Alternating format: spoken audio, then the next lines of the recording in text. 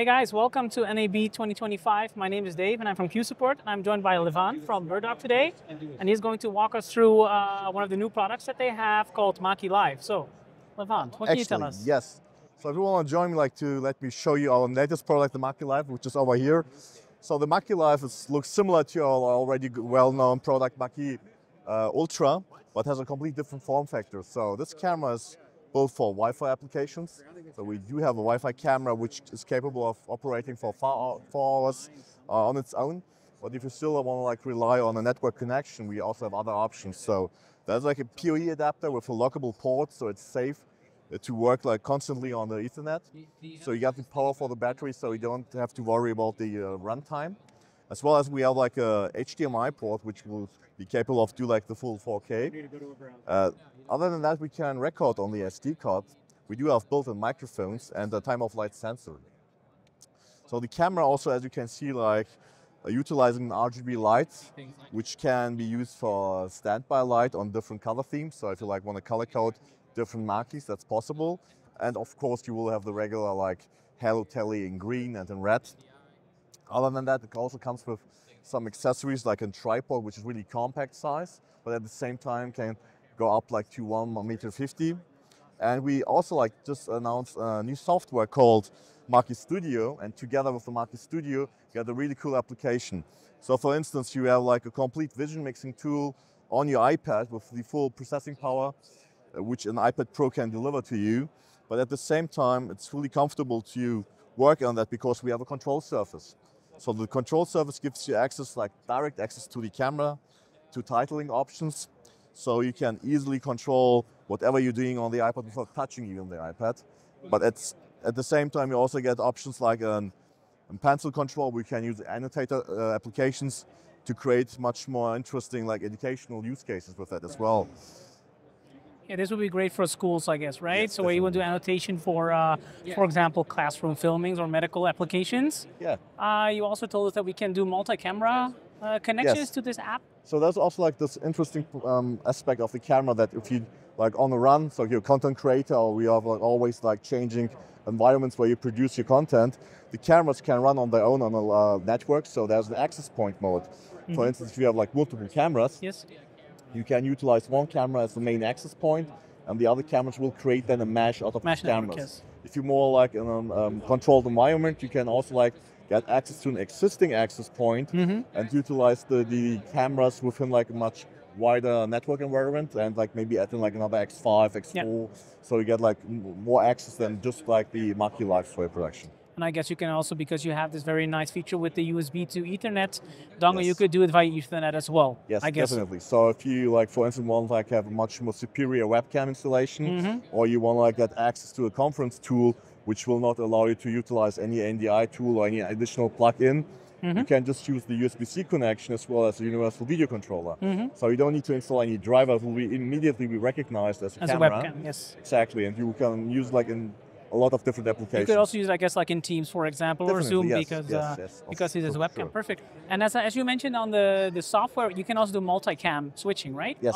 So if you have, you said multi cameras connected, you can do multi-cam switching. You can even record on the iPad if that's actually correct. Yes. So you have different options to record in 265, HEVC or 264. The camera itself, by the way, can also stream out via SRT. So if you have other application where you want to stream out to. And then of course the NDI output as a standard. So you have really a lot of options. Perfect. And you said that the MAKI Live, it compares to the MAKI Ultra as well, right? So yes. It's more or less the same camera feature set. Exactly. In a different form factor. And just for this more on-the-go aspect of production, and be capable of having a really compact size, a studio just on a backpack. Yes. You combine that, for instance, with our bundled solutions where you get a control surface together with 3 cameras. You're already done. You can also add additional audio interfaces to the control surface. Yes. So we have a USB-C port on the control surface, which will allow you to connect to a hub, and that hub can be utilized, for instance, for a USB interface. So you have even so you can connect analog audio inputs to your studio solution, so you can embed the analog audio into the system as well. Okay, great. Is there anything more you would like to add to this?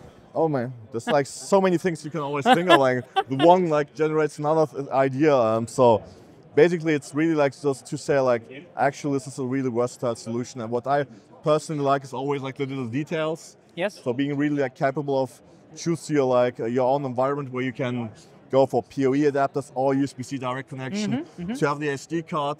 Oh, and actually, it's also like kind of my personal stuff what I've done.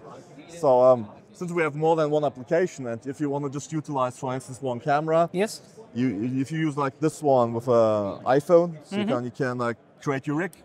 So you just put in your own iPhone, configure your camera, so you have already like a viewfinder, and then just like mount your camera on that, and you have like kind of a run and gun interview situation product. And you would be running the same application, the live application on your iPhone? Yes, so you can use the same application which you're running on the iPad Pro. Of course, it will be limited because of the processing power, but at the same time, you can just also use the MAKI config tool. Okay.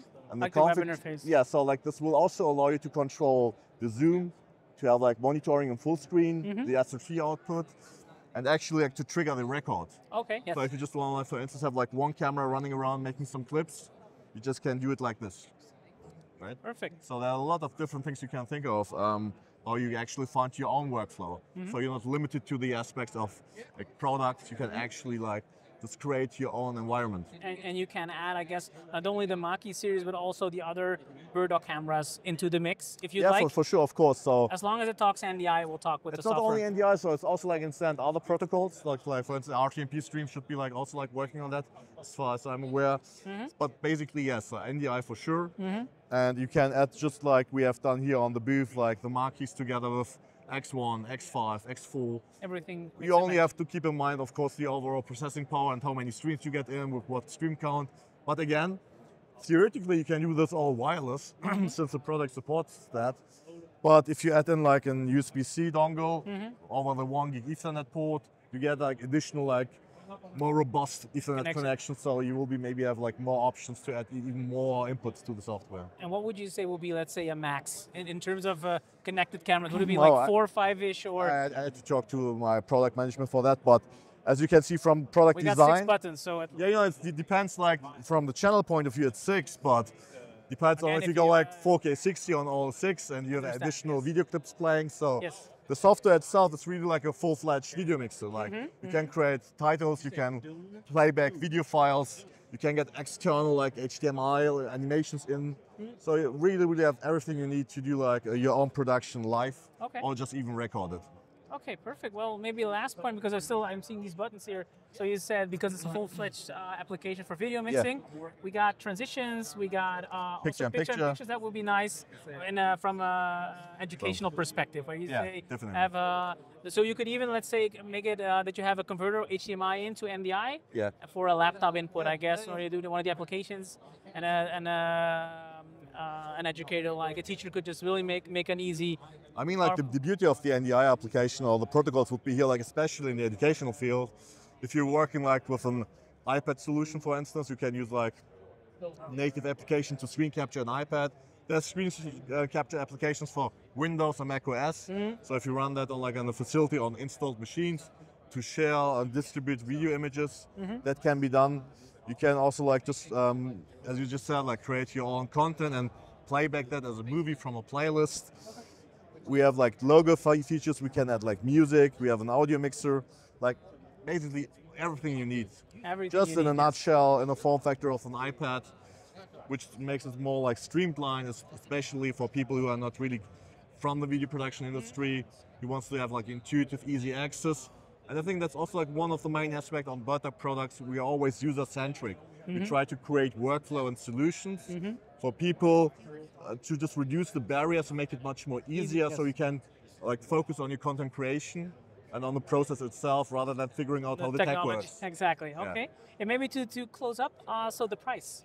What does the price do? For the MAKI Live, it's $495, so almost $500 in dollars. In US dollars. In US dollars. Yeah, that's the MSRP price. Okay, perfect. And the keyboard here? $695. $695. Perfect. Well, Levent, may I thank you very much for this interview. It was a pleasure. Thank you very much. Well, guys, that was it for today.